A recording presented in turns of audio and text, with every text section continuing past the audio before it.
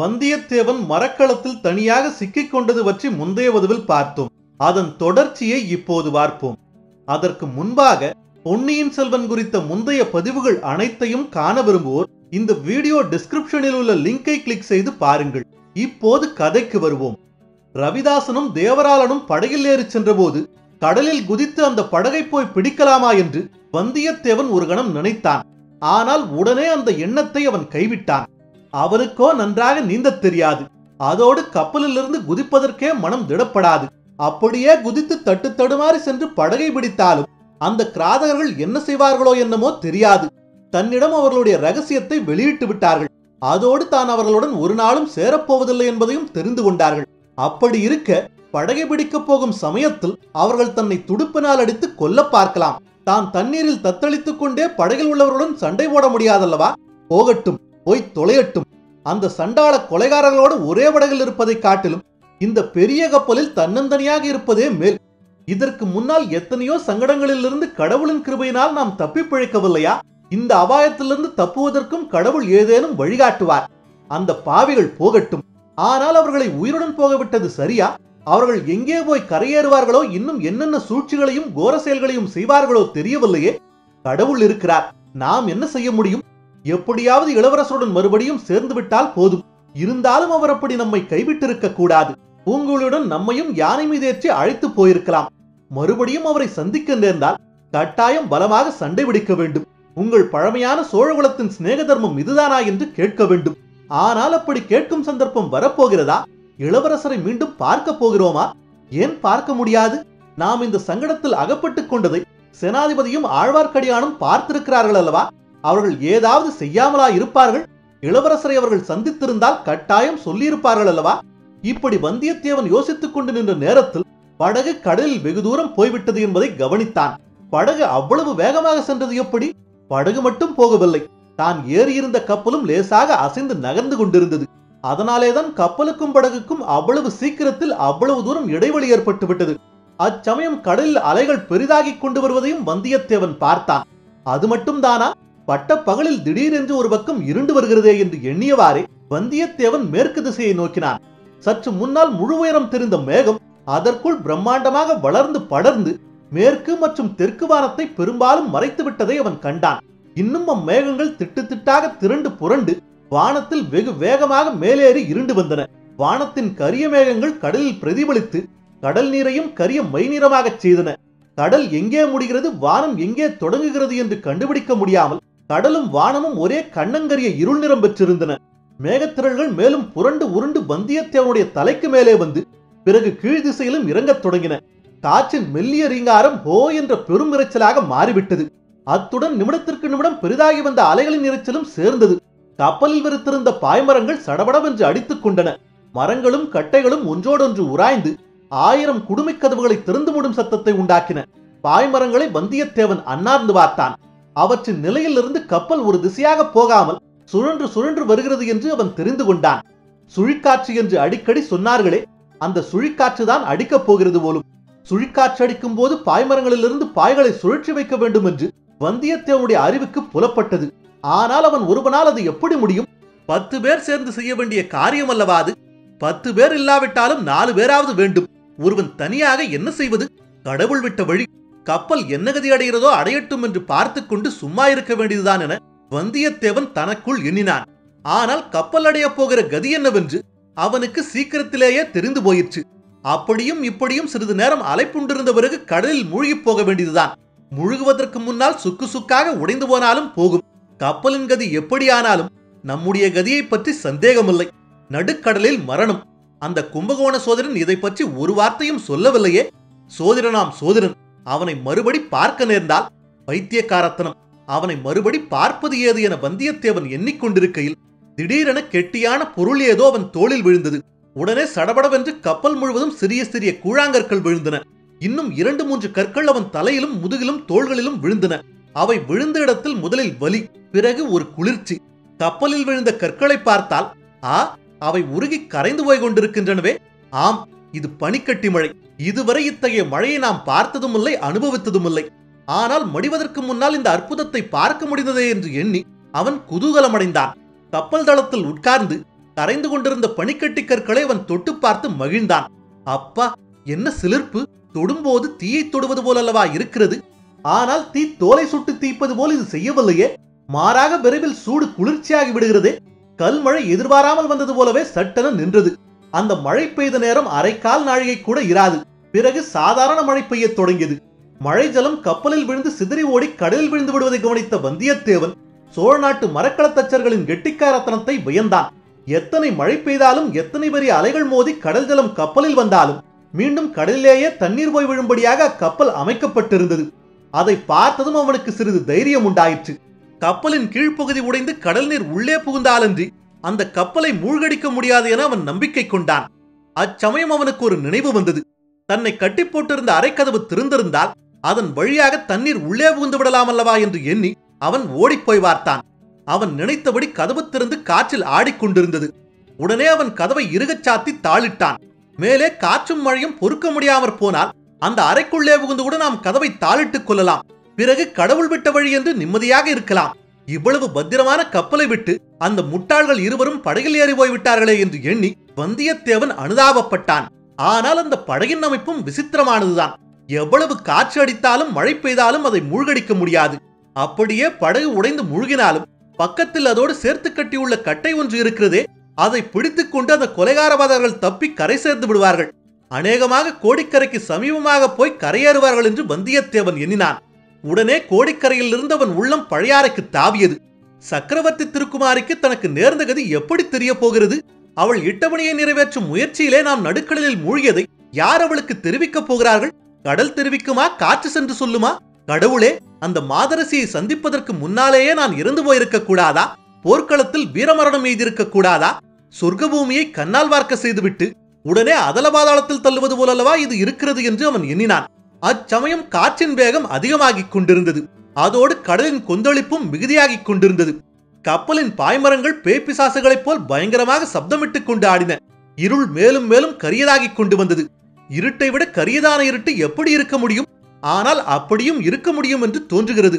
திடீரென்று வானத்தில் ஒரு மின்னல் தோன்றி ஒரு மூலையிலிருந்து ஒரு மூலை வரை பாய்ந்தது. அதற்கு பிறகு தோன்றிய இருட்டு இருளை விட கரியதாயிருந்தது. மின்னலை தொடர்ந்து இடிமுழக்கம் கேட்டது. உடனே கப்பல் அதிர்ந்தது, கடல் அதிர்ந்தது, திசைகள் அதிர்ந்தன.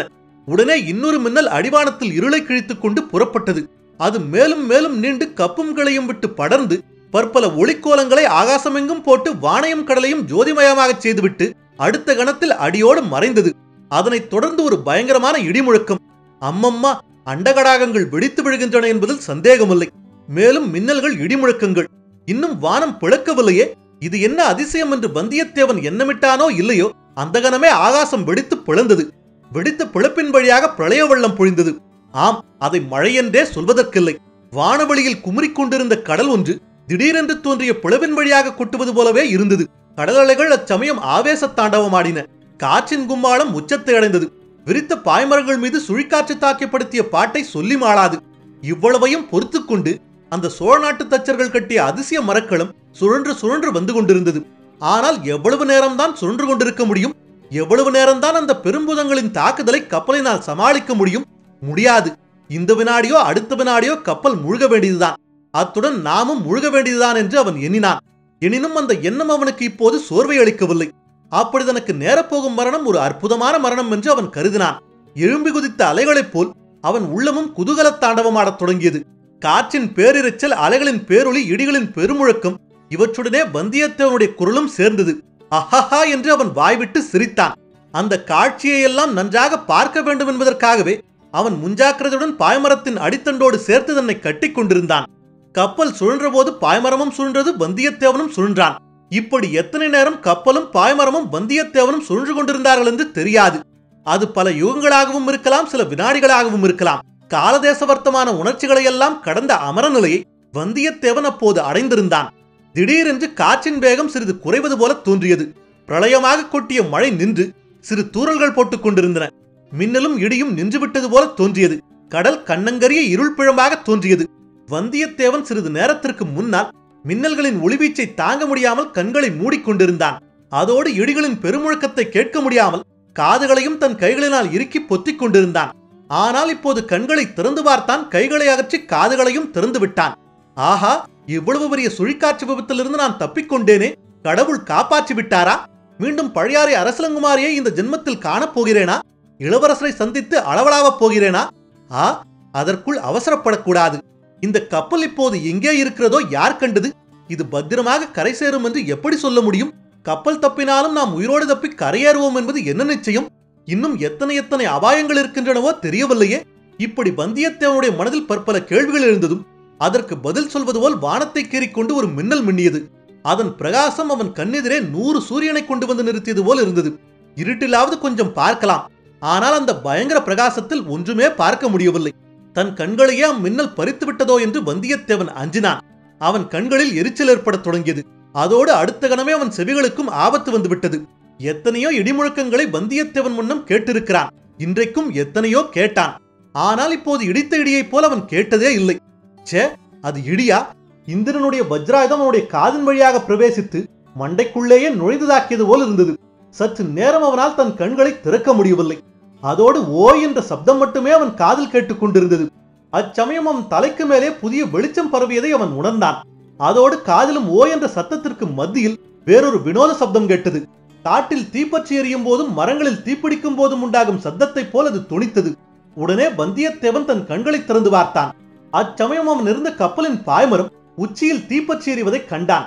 ஆஹா, அந்த மின்னல் ஏன் அவ்வளவு பிரகாசமாயிருந்தது என்று இப்போது புரிகிறது. அந்த இடி ஏன் அவ்வளவு சத்தமாய் ஒலித்தது என்றும் இப்போது விளங்குகிறது.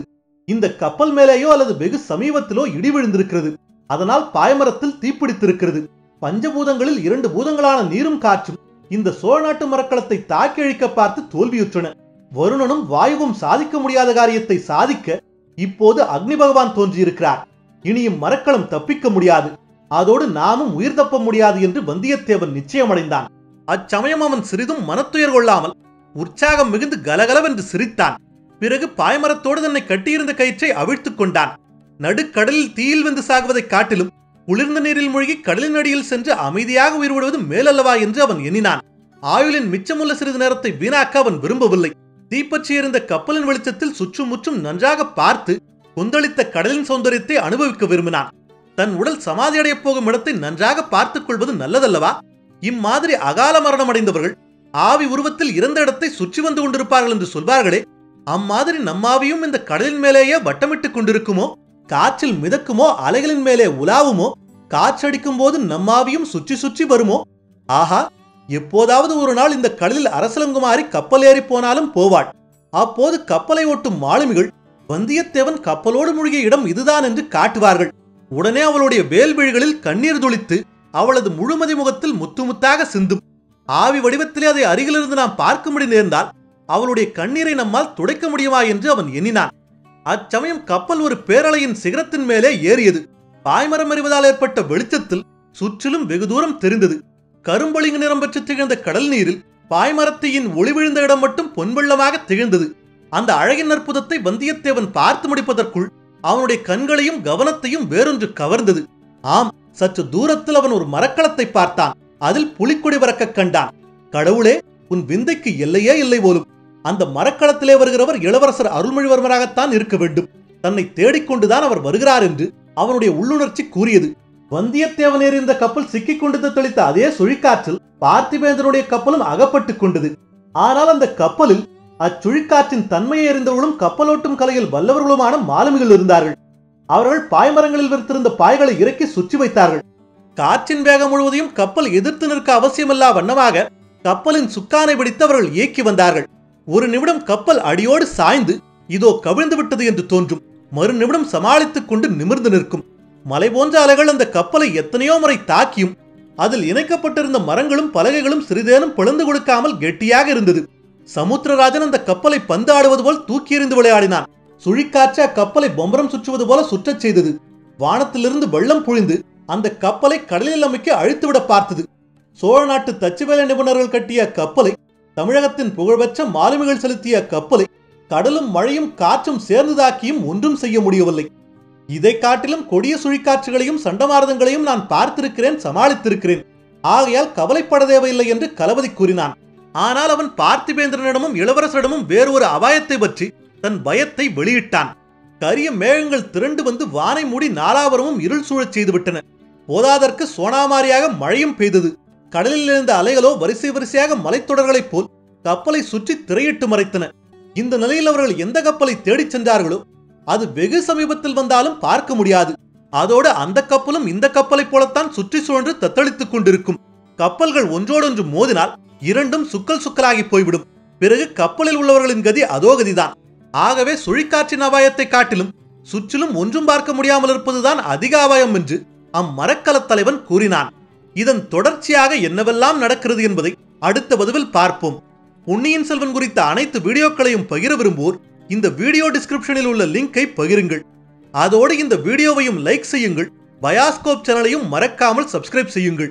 மீண்டும் அடுத்த பதிவில் உங்களை சந்திக்கும் வரை உங்களிடமிருந்து விடைபெறுவது உங்கள் நண்பன் சதீஷ் ராஜ். நன்றி, வணக்கம்.